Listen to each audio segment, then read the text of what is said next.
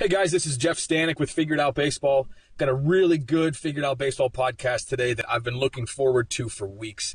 I'm really excited to get into this one. It's different than a lot of our podcasts where we normally are talking to a lot of on-field coaches and players. This one we're talking to a former player and a former coach, I believe, but someone who's got a little bit of a different story in the baseball world.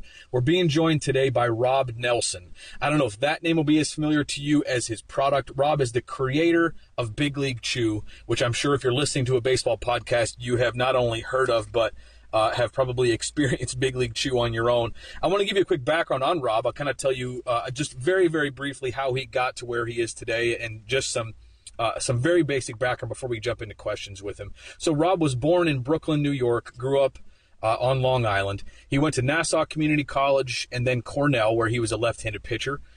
Cornell, of course, in the Ivy League. After graduating from college, he played professionally first in Cape Town, South Africa, where he was there for 2 years. While he was playing, he was also teaching middle school, which might be an interesting thing to get into with him. He then, from Cape Town, found himself in Portland, Oregon, trying out for a team called the Portland Mavericks, which is kind of where Big League Chew was born. He didn't make the team, but he stuck around and had various roles with the team.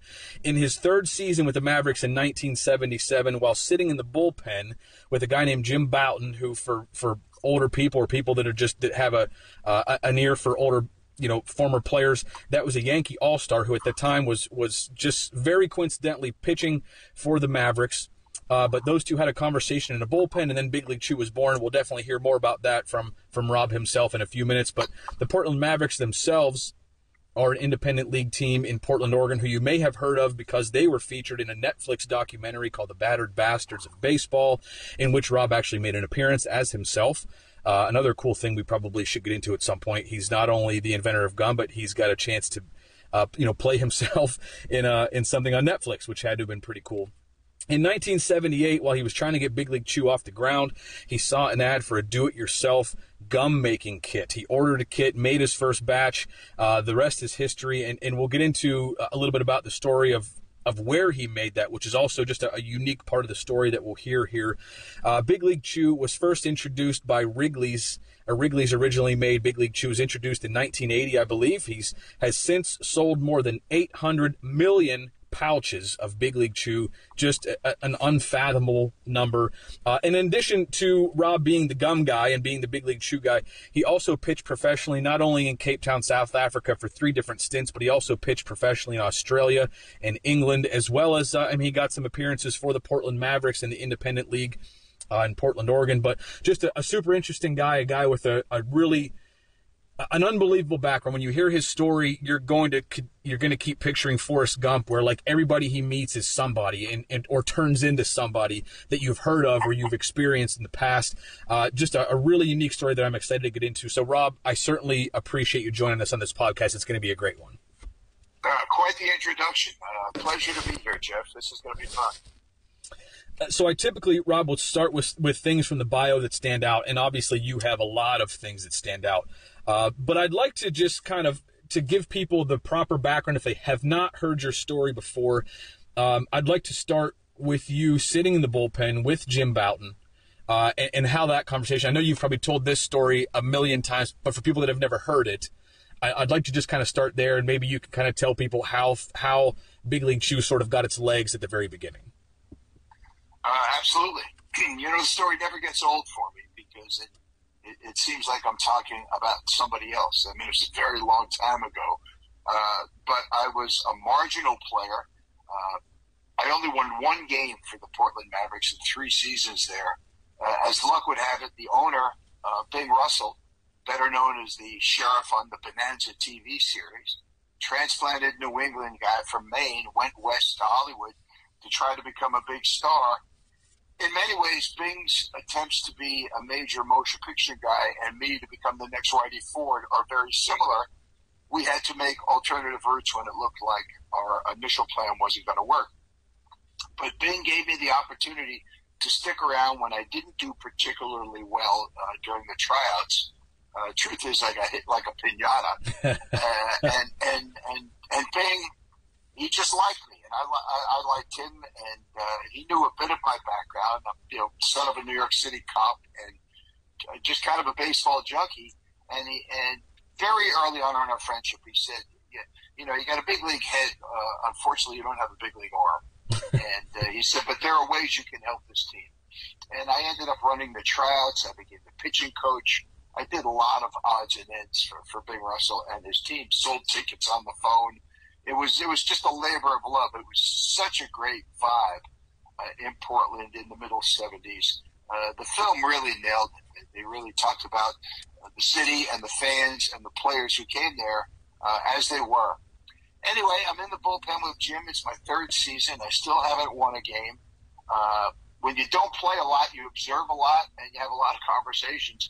And Jim and I were looking at teammates who were chewing Red Man and making a mess of the bullpen and laughing and spitting. And Jim had asked me if I had ever chewed tobacco. And I said I tried it once. I remember the field. I remember the player who gave it to me. His name was Danny Smith. We were in Johannesburg, South Africa. And I said I probably chewed it for 30 seconds. I got so ill I couldn't throw batting practice, which was the plan. I was the player coach on a team touring Rhodesia and South Africa at that time. That was 1976. So I said, yeah, I can't say that I tried it for less than a minute. And Jim said, yeah, me too. It never made sense to him, nor to me. And then maybe an inning later, I said, I've had an idea for some time.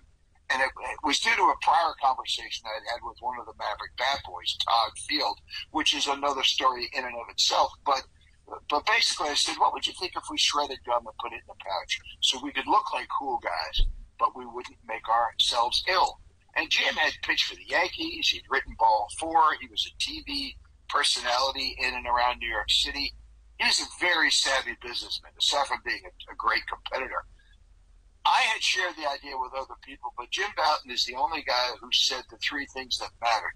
He said, number one, that's really a fun idea. Number two, he said, I could sell that idea. Nobody had ever said that to me before. I was a philosophy major at Cornell and I ended up going to grad school, was a middle school teacher, as you mentioned. So I really didn't have the business touch that Jim Bouton had. And then the third thing he asked me, which of course is critical to the whole story, he said, what would you call it? And I plucked the name out of the air. My brother Ed always says, it's like four guys in a pub in Liverpool saying, all right, lads, what are we going to call the band? And Ringo says, how about Beatles? That's a cool name. It's like the magic of Big League Chew was just like the magic of the Beatles for a rock and roll band. That name was perfect for them. Big League Chew was perfect for me. And who knows where it came from. But those three things, he liked the idea. He thought it was fun. He said he could sell the idea, but it needed a name. And within a matter of minutes, we had what my dad used to call lightning in a pouch. Just two guys, on a handshake. Jim put up about $10,000 to do some of the legal work that was required, possible patents and trademarks and so forth. As luck would have it, one of the boys in my baseball day camp, which Bing allowed me to start, called the Little Maverick Baseball School. I used my Maverick teammates as coaches during the morning, and they would be playing baseball at night. But one of the kids in that camp, Scotty Chernoff, was the son of the late, great Dan Chernoff, who was a trademark and patent guy here in Portland, a fellow Cornell guy, 10 years older than I. But everybody seemed to want to help me out when I came to Portland, Oregon. That's why I still live here. I mean, I grew up on Long Island and went to college eventually in upstate New York, but Oregon's been home since the 70s. But back then with the story, it was like two guys. It's like you see in the movies. I've got a band and you've got a barn. Let's put on a show. And it took Jim about 2 years to get it right, pounding the pavement. Jim used to say that he was the perspiration. I was the inspiration. I had the idea. And he's the guy who pounded the pavement to make it happen. And when I talk to school kids, whether it's third graders or high school kids, I always talk about you have to have that component. You have to have the dreamer, and then you have to have the other guy who recognizes the dreamer. But Jim, I used to describe, still do, as a dreamer with a deadline. And that was the magic of Big League Chew. It was a fun idea. We didn't come up with the idea to say, boy, we'll get rich with this. We had no idea what we had. And but that's how it happened. One summer night, 1977. And Who knew? I mean, the first deal we had with Amaral Confections, which was the gimmick gum branch of Wrigley. They made Ouch bubble gum that looked like Band-Aids and bubble tape that looked like a tape measure. And then, of course, Big League Chew. It was all serendipity. There was no game plan. It's funny when I talk with business classes, they ask me questions, and I don't even know some of the terminology. It was just a visceral kind of thing. Wouldn't this be fun? And the Mount Rushmore of Big League Chew is certainly Todd Field, because the first conversation I had with him, he wanted to put licorice in a pouch.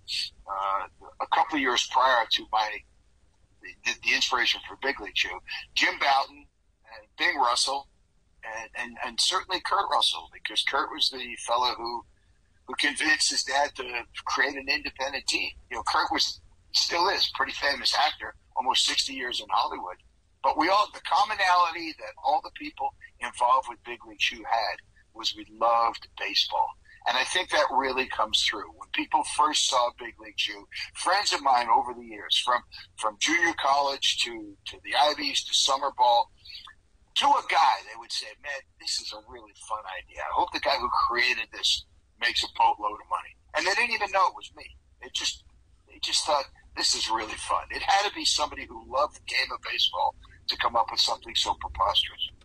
So that was a bit of a long answer, but here we are. That's perfect. That was a great answer. And so much of it is so interesting. There's so much of it that I want to dig into a little bit. But the first thing I just want to ask is from there. So that was the first major, that was sort of where Big League Chew was born, was in the bullpen when you were speaking with Jim Bouton. And you admittedly just sort of got lucky that he was the right guy to talk to about it. But I'm interested to know when the first time you really had, what do you recall the first time you really had the idea for Big League Chew? Because you said you mentioned that you had mentioned to some other people before. Was there anything sort of behind it, or did you just one day sort of come up with the idea on your own? I'm just curious as to, maybe the very, very beginnings, the seedling stages of Big League Chew, when you first really had the idea, the picture in your mind when you first came up with it. It's a really good question, and it goes way back. Todd Field was a kid in my little Maverick baseball school who was just enamored with the whole Maverick mystique. He just thought the guys were great, the buzz around the stadium, and he just couldn't get enough of it. And he ended up, and he talks about it, and I'm really pleased and quite frankly proud of what he has to say in the documentary about how he became the Portland Maverick bat boy. Because he had asked me, he said, Rob, I really want to become a bat boy. How can I do that? And I said, Todd, when they have the tryouts, there are going to be 200 or 300 guys there. They're going to need bat boys. Go there and just work your butt off. Do everything that none of the other bat boys are doing. Lining up the bats, just making sure everything is as good as it can be for the players. And Bing saw him doing that, and he waved them over. He was in the stands, evaluating players during the tryouts. And asked him what his name was, and he said, you got the job. I wish I had 10 kids like you. And it changed Todd's life. I mean, Todd's a writer, director in Hollywood now, Oscar nominated. He's done some really great things. And he always credits the fact that he was a bat boy for the Little Mavericks, hanging around alleged grown-ups who were doing something they loved, irrespective of the fact that they were making almost no money. He said, that's what I wanted to do. He had two big dreams when he became a high school kid. He either wanted to play the trombone or become an actor. And the Mavericks just inspired him to basically follow his bliss. The way Joseph Campbell used to talk about it in The Power of Myth. You just follow your dream. And he was in the clubhouse as a Mad Bat boy, and he had a bag of Red Man, and he was dipping in, putting this black stuff in his mouth. I said, Todd, what are you doing? He said, relax, Rob, it's just licorice. I chopped it up and threw it in the bag. And that was maybe 1975 or 76 probably. And I said, that's pretty interesting. And we talked about it a little bit, but not that much. And it was the following year when I went back for my third season with the Mavs. I said, over the winter I've been thinking about that licorice thing that you did. And at the time he's like 14 years old, and he's got 100 ideas, maybe 1,000. And I said, I don't think kids would chomp on licorice during a ball game because you eat it, you swallow it, it doesn't work. But I said, I think bubblegum would be cooler. I said, and I asked him, I said, what do you think? He said, yeah, you're probably right. But we really didn't dwell on it. We didn't think, oh, this would be a cool project. And it was only later in the summer of 77 that it really came to a head in my mind that, yeah, if we shred the gum and it was pink, or not even pink, I thought it was going to be brown. The first batch I made was root beer because I wanted it to look like red man. It's funny, when we went to Wrigley, they said, Rob, you're the idea guy. Leave the gum part to us. And they said, kids will not chew brown bubble gum. So I learned a lesson there. You know, one of the biggest things I think in this whole story is the reason I've had some luck in basically anything I've done is because I didn't know what I couldn't do. You know, I didn't have much of a business background. Even when I became a coach or a teacher, I just emulated the teachers and the coaches that I really respected and that I really liked. And, you know, when you Yogi Berra used to say, you can see a lot by looking around. And it sounds funny, but that really was the case. And the fact that Todd and I struck up this conversation was just total serendipity. And then when I said, it's got to be gum, Todd was so kind of dismissive about it. He said, yeah, you're probably right. And he had to go wash uniforms or do something. It wasn't like we had this aha moment. It was only when Boughton and I were there that I really put it together in my head. And it really was like, maybe this is bigger than I thought. And so there it was. The name Big League Chew, I think, is interesting because I go back to when I played summer baseball at St. John's University in the Atlantic Collegiate League.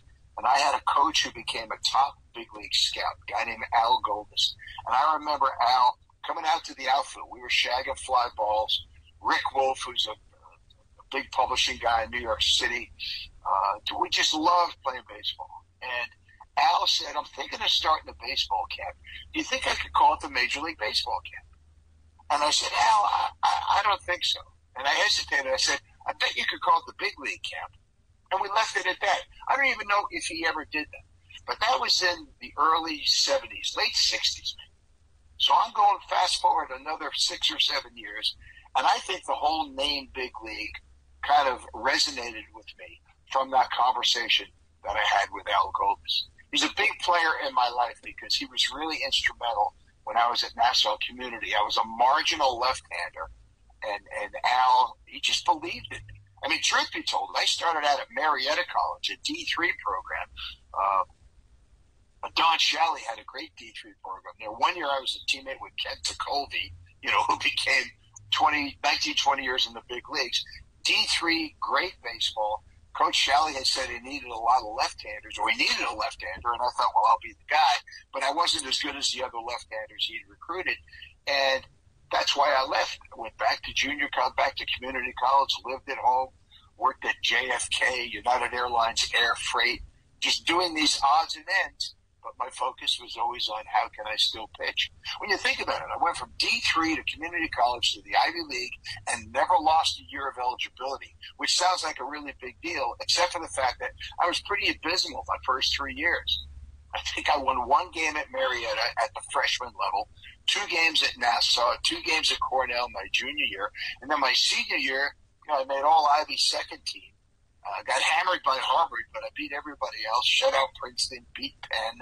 I mean, I was just one of those things that eventually this thing is going to click.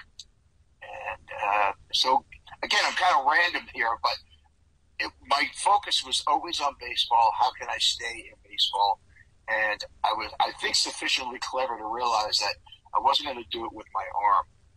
My brothers laugh now because my gum is in the Hall of Fame. You know, Big League Chew is the Hall of Fame bubblegum in Cooperstown. And they like to laugh and say, Rob's gum is in the Hall of Fame because his arm certainly isn't. and we all laugh about it. But it was, you know, it sounds random. And you mentioned earlier that it's got a Forrest Gump kind of component to it. That's absolutely on the mark. Everywhere I went, I met people who were willing to help me out. Some became big deals like Kurt Russell and Bing and Jim Boughton. And others are relatively anonymous, but important to me nonetheless. Yeah, and Todd Field is another one of those names that It's just amazing that some of the people you've met and just what they've done with their lives, and either before, after, or while you had contact with them. I'd like to just discuss a little more about what happened from when this conversation with Jim Bouton to when it first hit the shelves, because if I'm not mistaken, you had the idea, you had that conversation in 77, which was the last season, right, for the Portland Mavericks, but then I don't believe it hit the shelves until 1980, or at least that's what I read. What happened in the meantime? I know you were someone who was never afraid to kind of work some odd jobs and just kind of do whatever was necessary. I don't know.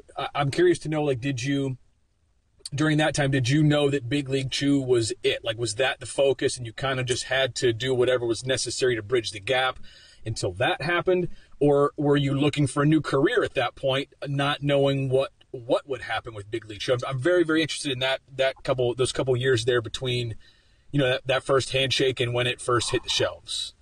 It's a really good question, and nobody's ever really asked that before, because it is like a 2-year gap. As luck would have it, I had met John Paulson, who's the fellow who created the Jugs pitching machine company. My goal was to play winter ball back in South Africa and come back to Portland for as long as they would have me. So I had visited him in the summer of 75 and asked him if I could sell pitching machines in Cape Town and elsewhere in South Africa. And we worked out an agreement. And then, because I didn't make the team, I started the Little Maverick Baseball School. I went back to Mr. Paulson and said, could I borrow a couple of pitching machines? I've got a baseball day camp on my hands, and I'm sold out for 3 weeks in a row because the media just embraced the camp. And he said, sure. And the reason I bring up John Paulson was because in the summer of 77, he called me and said, hey, Rob, it's John Paulson. Look, I saw you pitch last night.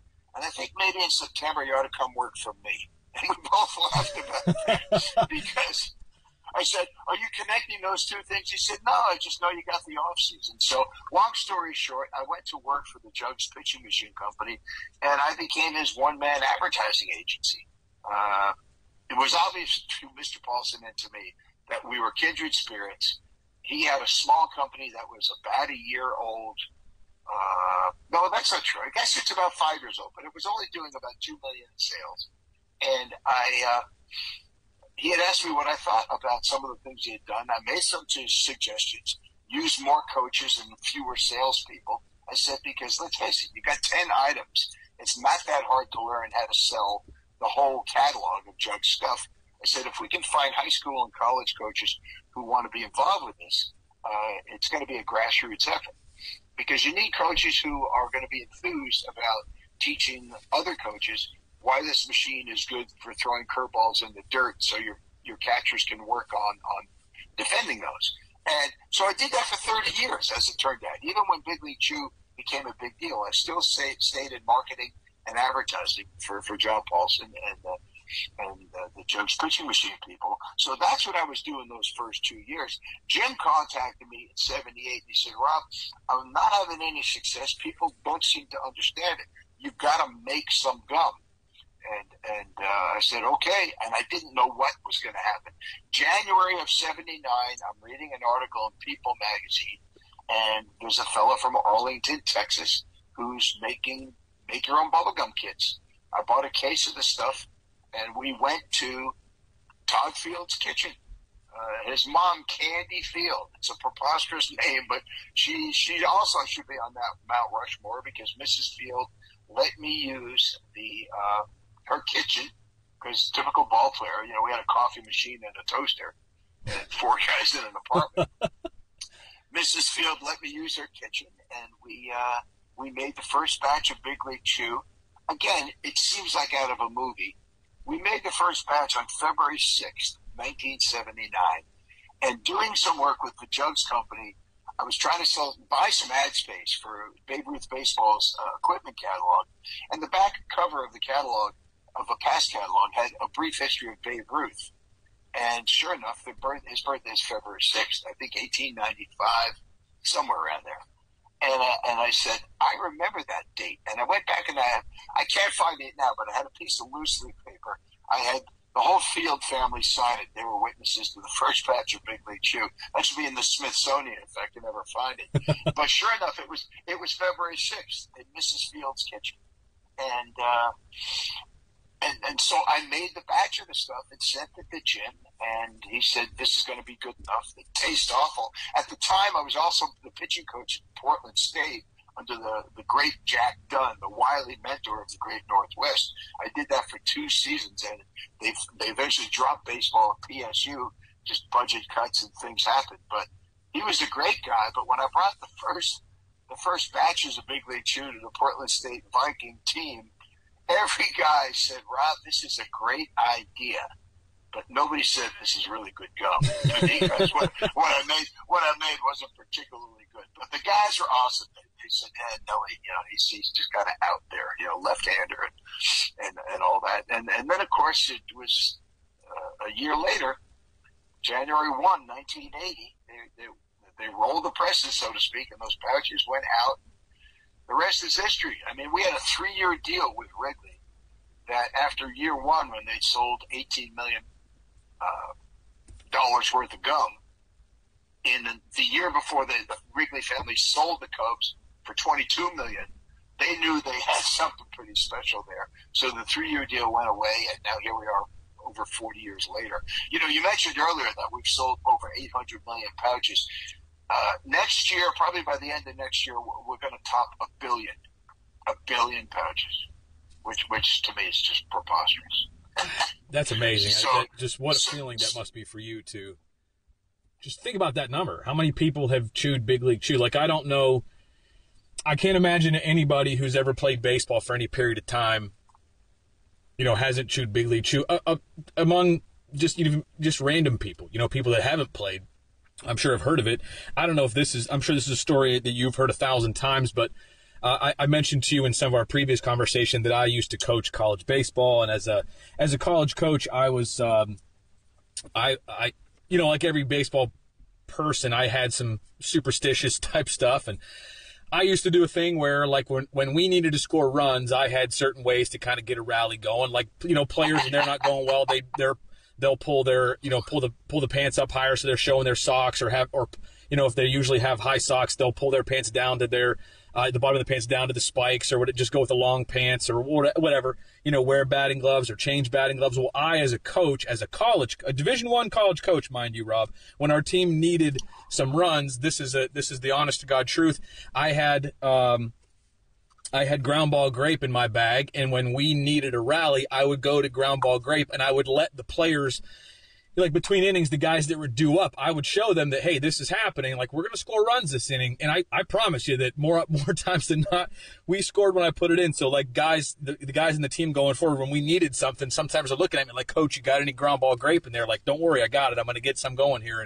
And it's just, I can't imagine that there aren't thousands of people that have told you stories like that. But that's the honest to God truth. And same like I told you with my kids before we started recording, my kids, this is way before you and I ever spoke, but my little kids, we play wiffle ball in the backyard. They refer to Big League Chew as baseball gum. That's what it is to them. That is baseball gum. And they were so shocked that I was talking with you today that they were really impressed by it. But is there like do you have 1 or 2 stories that maybe stick out to you through the years of people telling you something about Big League Chew that just made you sort of almost sit back and say, like, wow, I can't believe you just told me that story. Like, that happened to me in my product. Is there anything that stands out to you?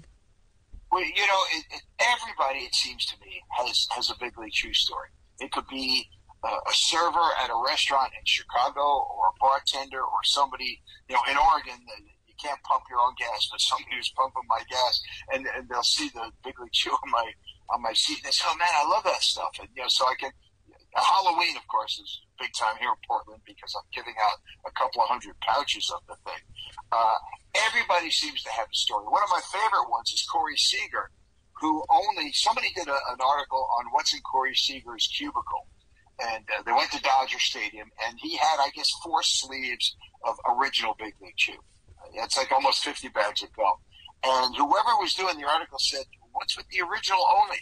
He said, when I was in high school, all I chewed was ground ball grape, and it became tournament time, and all he was hitting were ground balls. And he said, I haven't touched it since then.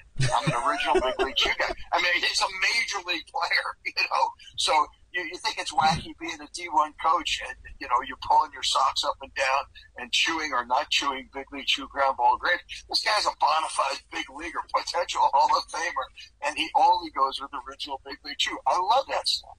It makes me smile. It's sometimes, when my dad had retired from the police force and they'd moved to Connecticut, he would go to convenience stores, and if Big League Chew was like on a lower shelf, he would move it up a couple of spaces, and my mom would say, Harold, you're going to get kicked out of the store. This is embarrassing. He said, these people need to know this is a local guy. So everybody's, and the funny thing about Big League Chew stories is they're not all, I stuck some Big League Chew in my mouth and I hit a triple, and the Massapequa Little League won the title, that kind of thing. It's not like that. There are guys who have stories saying, man, I had that Big League Chew, I went up and I got hit in the head.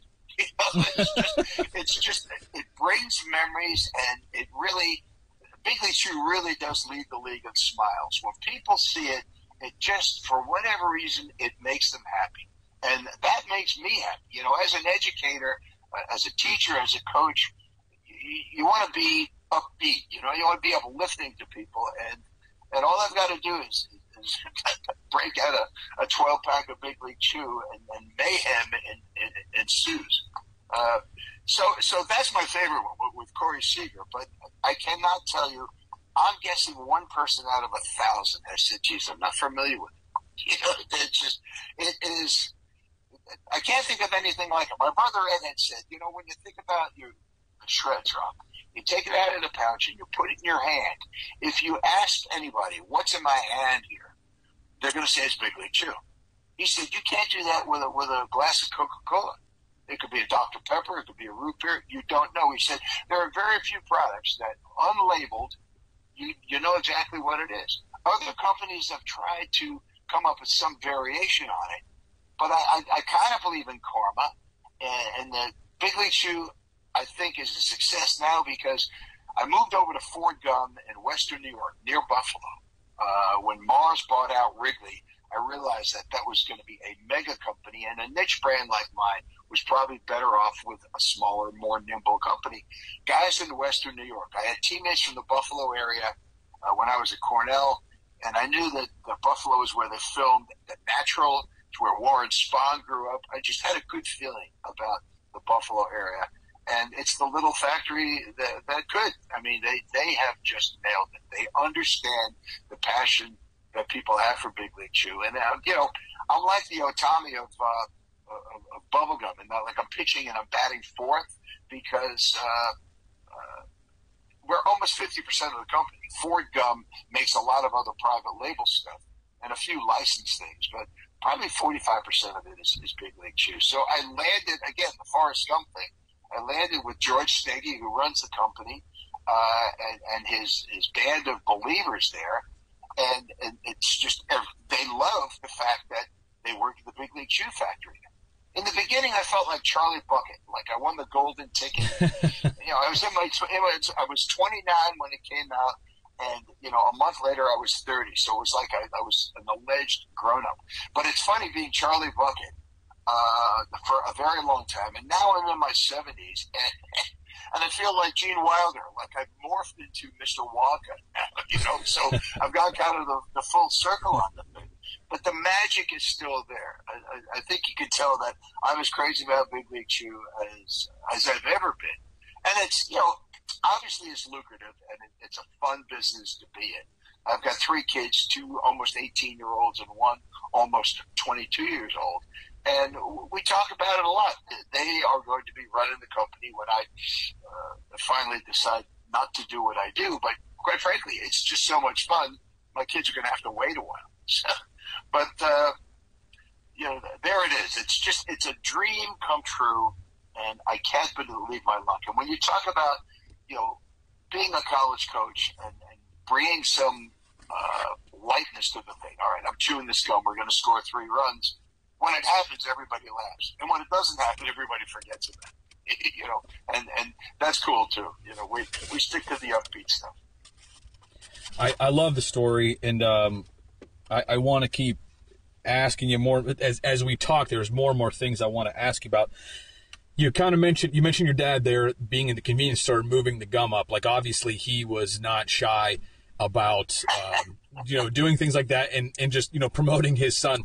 Do you tell people who you are? Like, when you go to you're at a gas station and somebody sees Big League Chew in your car and they say, "Hey, I love that stuff." Do you offer that up of who you are, or do you like to have some anonymity where you just, yeah, it's pretty good stuff. I bet the guy that made that's a real, I bet he's a real great guy. Do you tell people who you are up front, or do you just do you let people kind of figure it out on their own?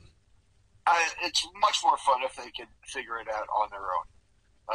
And occasionally it's just kind of so obvious. I'll say, yeah, I got lucky a long time ago. But for the most part, no. I mean, at Halloween, of course, everybody knew the big yellow house was the bubblegum house when we lived there. And that was fun, too. And particularly when the parents would say, "Oh, man, there's the guy." And I raise my left arm and throw it, 60 feet, 6 inches at, 8 miles an hour to the moms or the dads and say, that's not just for kids anymore. And I think the parents are as excited to get a pouch of gum from basically Mr. Wonka as I am giving it out there. It's one of the things. The gum has allowed me to meet some really interesting people. The Ripken brothers and I are tight, and Kurt Russell, of course, is superstar in Hollywood for 60 years. Guys like Sean Casey, all the guys who I love. Buster Posey is another one.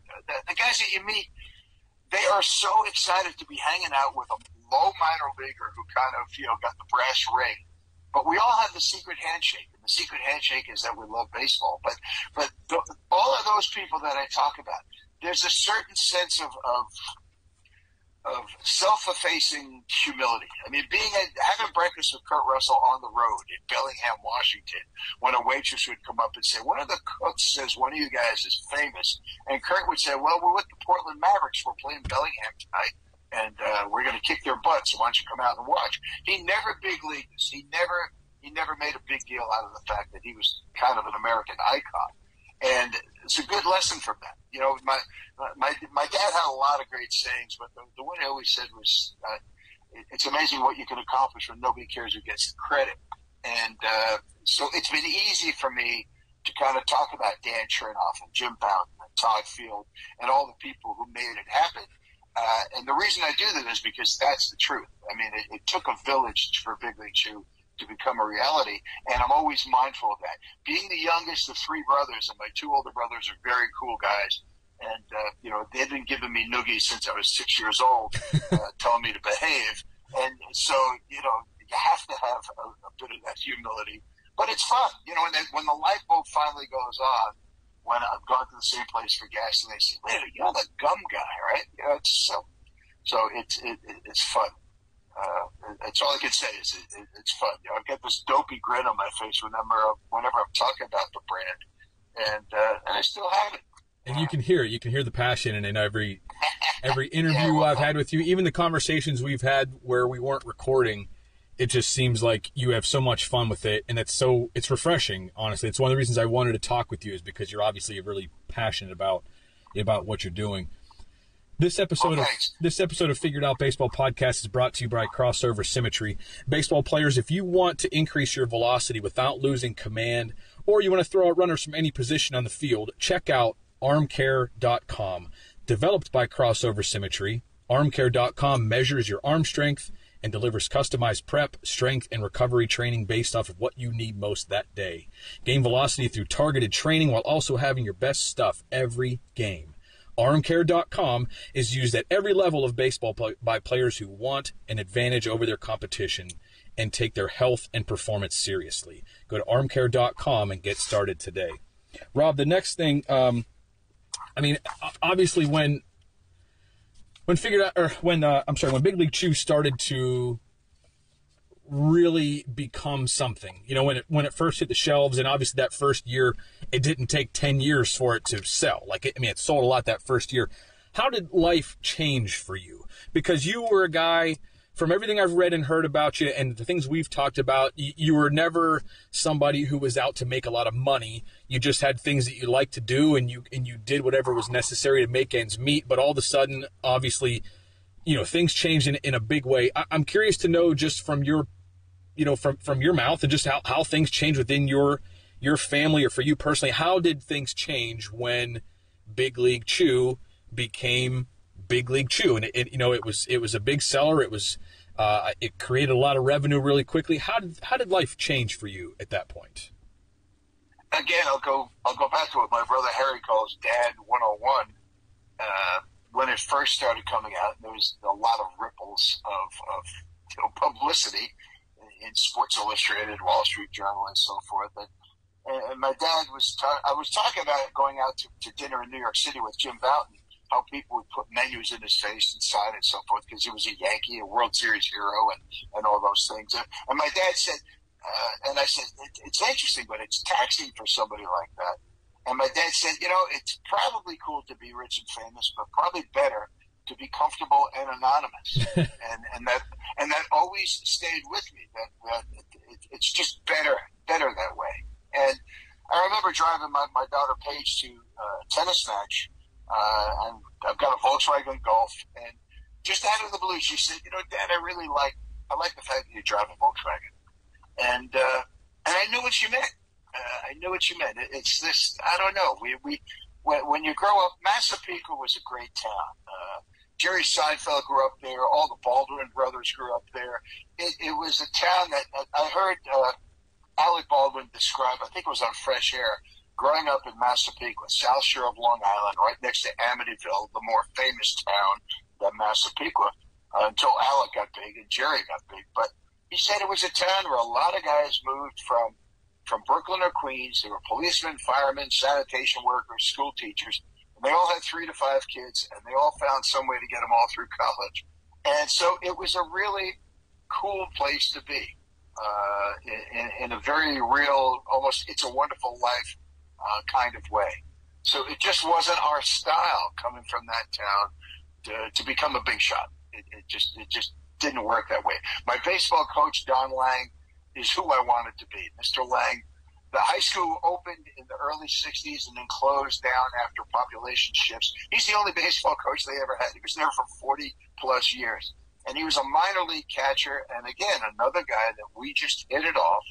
And he taught me a lot about not only how to play the game, but how to be a regular guy. And when you hang around people who've had some luck and they don't get full of themselves, it makes it easier. Going out and having a beer with Bill Ripken near the MLB Network, some people come over and talk to him, and he's just never dismissive. It's just like, just happy to be here. And it's almost like Crash Davis, the speech that he gives at the end of Bull Durham to Nuke LaLoosh, where he just said, I'm just happy to be here. Good Lord willing, things will work out. And it's a lot easier when you're focused on the stuff that matters. I will say, when it happened with Dad retiring as a police officer, able to do some things for my parents that every guy would love to do for their mom and dad, and just small stuff like that. But again, kind of under the radar, and it's much more fun that way. Believe me, I'm not trying to come across as Joe Humble, but it simplifies your life when you're not. There are no bells and whistles. I don't have an entourage. Plus, I have 3 kids who keep me humbled every day. So that's a good thing. Kids are good for that, whether you're the Big League Chew guy or whether you're a school teacher. Kids will always find a way to humble their parents, right? Yeah, exactly right. Can I ask you also, I hate to spend too much time on the beginnings of Big League Chew, but I'm really interested because I think anybody that has started a business before, and I'll even throw Figured Out Baseball into that category, the beginning, you're just not sure what things are going to look like. You have no idea how it's going to go, if it's going to flop, if it's going to be a huge success. At what point, Rob, did you realize, if you can recall the first time you sort of had the thought that, oh my gosh, like this could really be something? Was it when the deal was made with Wrigley? Was it before that? Was it after that? At what point did you really think that this could become something pretty big? I don't know if I ever came to that point. I mean, I stayed with the Jugs Company for 30 years doing advertising in a baseball-related area. I love going to the College Coaches Conference, representing, a company that I really respected. making great baseball stuff. I was able to continue my baseball life. I could go back to Cape Town. I went to Sydney. I finished up in my late 40s pitching in the British National League. And I felt really lucky that I was playing at a competitive level where I was as good or maybe a little better than some of the guys. But the games really mattered. It wasn't like I was in a Sunday beer league. Like, to win the British Championship in 91 and 94 was a really big deal. Same thing in Cape Town, being on a couple of national championship teams. So those small goals never really changed. I just, it's hard to believe, I suppose, that I never really saw it as like, well, we've really got it made now. Because, we've got the 3 kids, putting them through college and all that kinds of stuff. I like dealing with the everyday. And I think because that's all I was around growing up. My Little League coach, Mr. Quinn, Joe Quinn, NYPD detective, that seemed to be, that's where I'm rooted.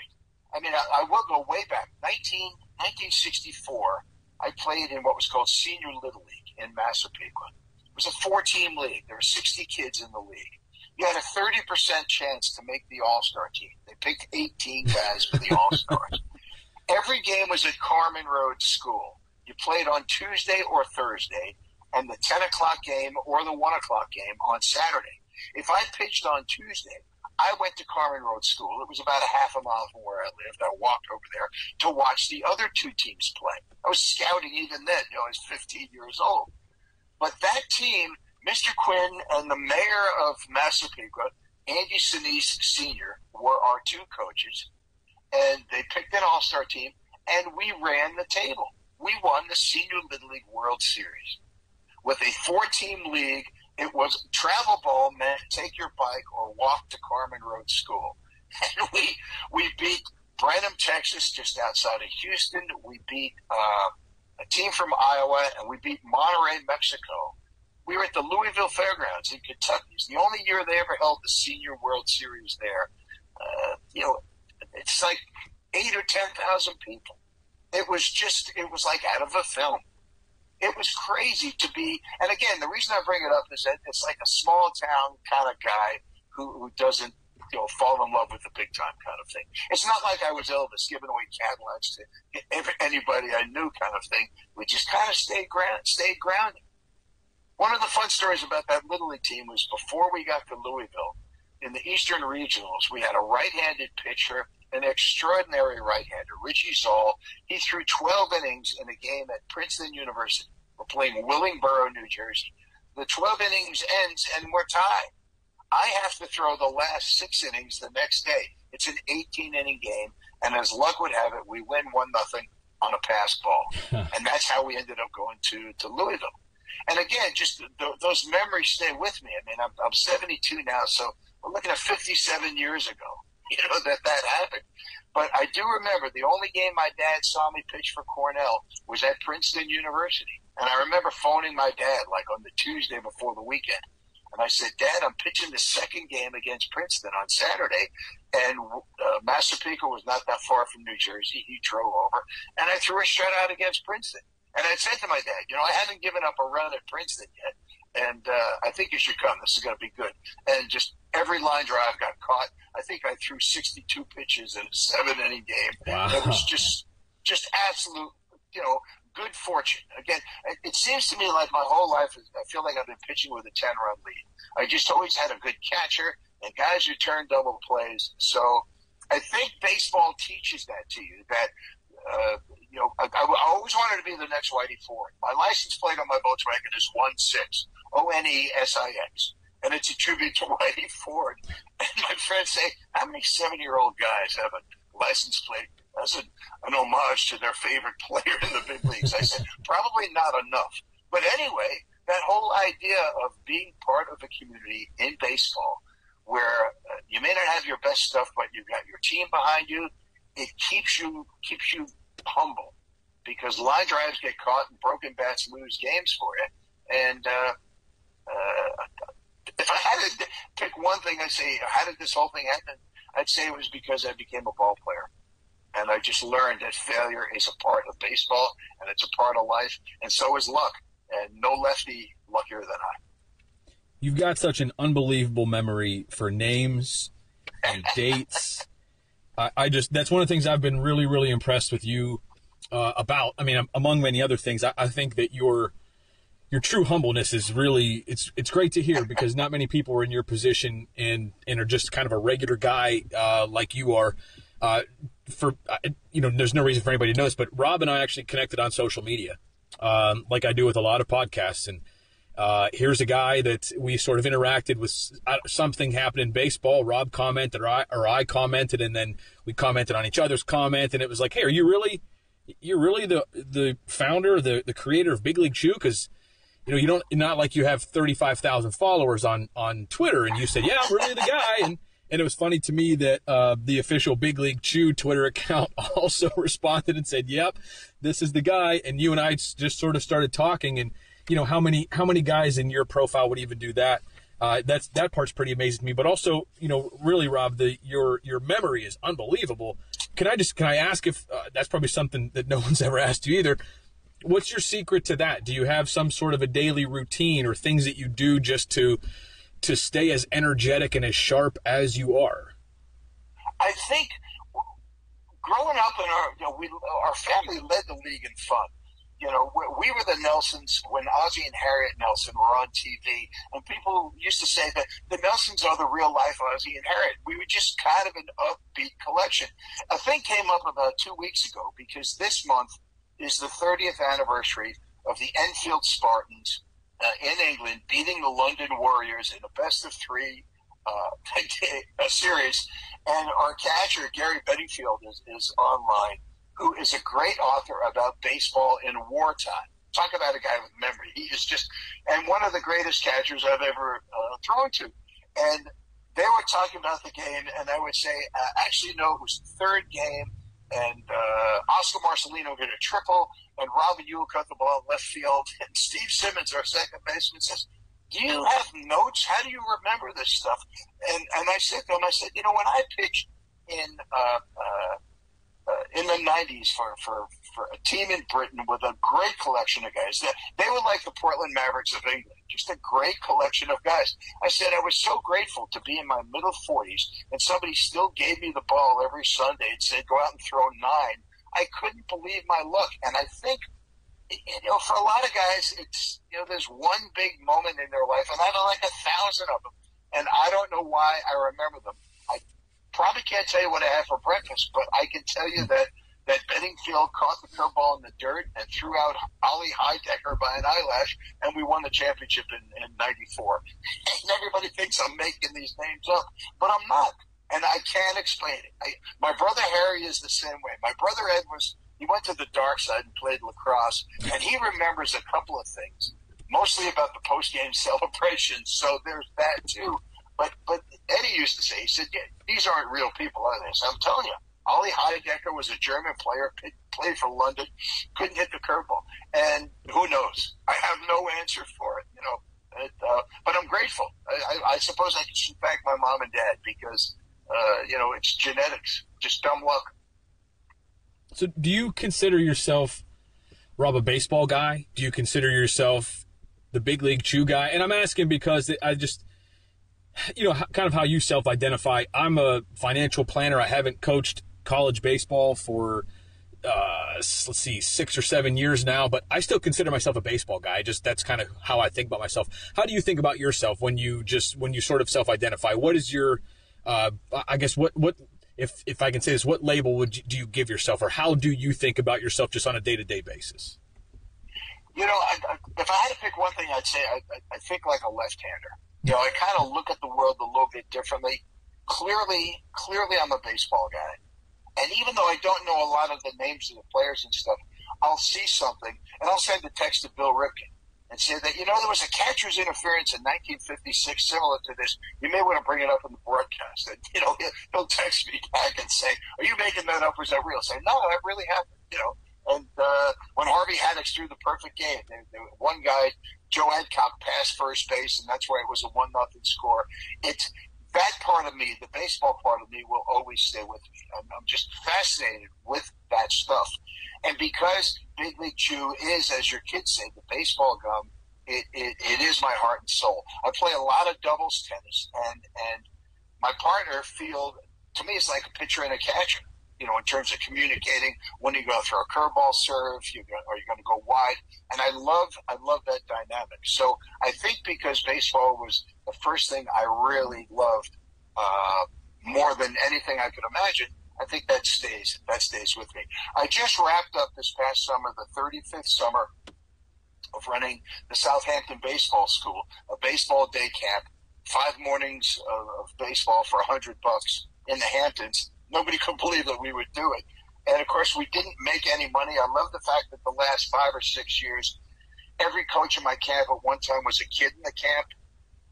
It was just magical. And there's something about the game that lends itself to just carrying on. I did a thing about a month ago with the History Channel, and they're doing the history of fun food from the 80s. And one of the episodes is going to be about Big League Chew.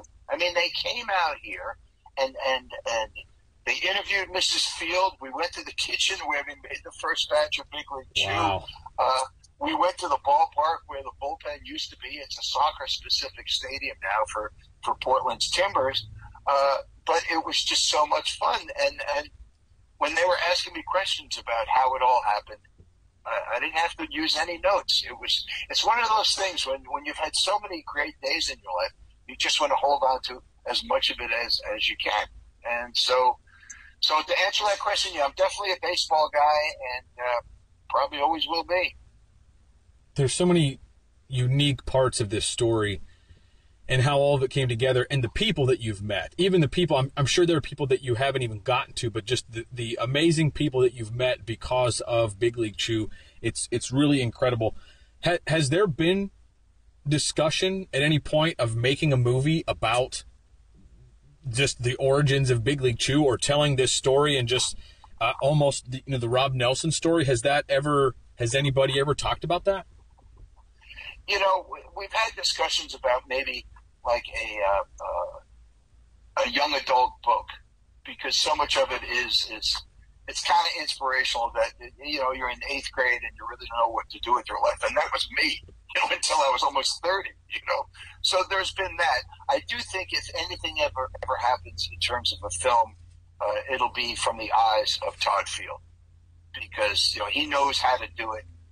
The other guys who I might be able to work with, I know I'd be able to work with, are the Way brothers, the fellows who created not only the Battered Bastards of baseball, but other documentaries, and they are the grandsons of Bing Russell. So if anybody ever wanted to do that, it would be people that I know. And a lot of it is hard to describe. I mean, I wrote a letter in 75, my first year with the Mavs, to Bill Veeck. He still owned the White Sox.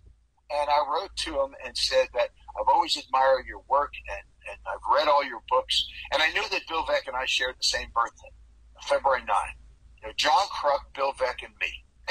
So it's like an interesting trio there. But I'd written to him, and I said that I'm going to be going through Chicago to catch a few ball games. My best friend from college days, third baseman Tom Betcher, lives in Highland Park, and we were going to go watch a few games. I said, I'd like to come by and just say hello and thank you, because you've really made baseball fun for me. And I got a postcard back from Bill Veeck, and he said, here's a number. When you're coming into Chicago, give a call here, and I'd love to get to meet you. And this is like out of a movie, because the season ends. It's right after Labor Day. I phoned Chicago at the number that Bill Veeck had given me, and the voice says, White Sox. And I said, Bill Veeck, please. And he said, speak it. I mean, it just imagine the owner of a team sends me a postcard with his phone number on it. And I said, I'm Rob. I'm the guy from Portland. He said, no, I'd love to have you. And Tom and I got to meet Bill Veeck for like maybe 30 seconds. And I just couldn't believe it. I told that story to Mike then. He was giving a speech in Seattle, and I went up to see him. And he said, I just recently, if I remember this right, and I may have this part wrong, but he said, I recently got remarried. Would you tell this story to my wife? Because she hears all these stories about my dad, and unfortunately she never got to meet him. And so I did. But he said, thanks for sharing that, because that is so typically my dad. I just couldn't get over when I said, Bill Veeck, please, and he said, speaking. I said to my brothers, it's like calling the Yankees and say, New York Yankees, George Steinbrenner, please. Yeah, this is George. What can I do for you? I just finished reading Our Team, Luke Eplin's book about the Cleveland Indians in 1948, and it's about Bill Veeck, Larry Doby, Satchel Paige, and Bob Feller. And it's magnificent. Truth be told, I listened to it on Audible, and it's spectacular. But listening to those Bill Veeck stories, I just wish I had been a good friend of his, because we just seem to have so much in common, that the game is fun more than anything else. And, of course, he won his share of games and a couple of championships. But more than – I had a thing recently, I responded to somebody on Twitter talking about the emphasis on winning and so forth. And I was talking about the difference between coaches and kids. And the one thing I said was that winning matters, playing matters more, and fun matters most. And it's just off the top of my head. And other people have used that quote, and they've asked me, where'd you get that from? I said, I just plucked it out of the air. But I think that is the mantra that I've had. I've had enough winning experiences that really matter to me. When I think of baseball, I think about the fun.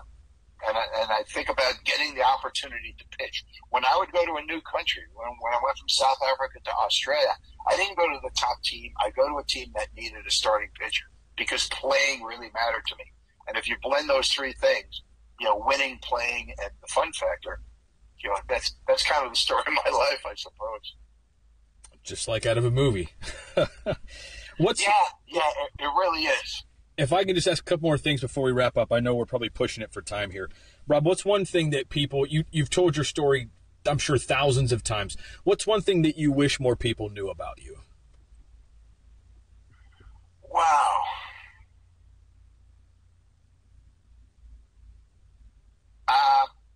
I think I'm a pretty good friend to a lot of people. And I think I'm a pretty good dad. I think my kids and I have a good friendship, a sense of give and take. Between my brother Ed, my brother Harry, and me, we're kind of the Nelson brothers on Long Island, where it's kind of, do good, be kind kind of thing. It's almost a cliche, but there have been a lot of opportunities to do some nice things under the radar, and I'd just like to be known as a nice guy, and I think that would really make me happy. I think my kids would say, our dad's a little out there, but he's a good guy. And, you can't do better than that, I love that. And I think that's a great place to wrap it up. This is Rob Nelson, everyone. What an enjoyable podcast. We're here with the creator of Big League Chew, which is, I was a little bit starstruck coming into this one, to be honest. I had a lunch with my dad today and just said I'm a little bit nervous about this one. I don't normally get nervous for podcasts, but I wasn't sure how this one was going to go. You've done so many of these things.